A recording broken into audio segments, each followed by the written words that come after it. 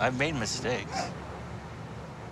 Okay, if you do any other better thing to me, I will divorce.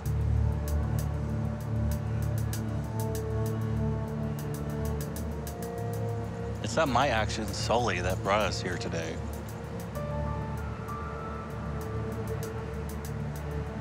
I wasn't the one that threw my reins down the toilet.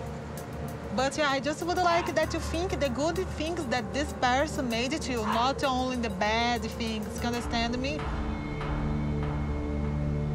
You want the sexy woman that you wear sexy lingerie, wear perfume, but you knew that I can't afford the things, I can't work.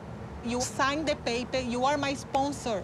I okay? never signed a contract that says I have to buy you 200 dresses, $1,000 makeup. So who you buy? I go to strip? Oh, please, please, my husband, that you understand that you are my sponsor.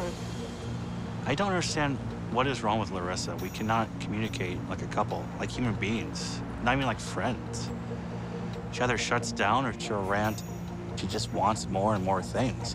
I know she's not happy, but in order for our marriage to work, we have to be able to communicate. I want to talk to you like an adult, like my wife. I don't want you to just rant. We have other important things to talk about. And then whether or not you want dresses or makeup or whatever.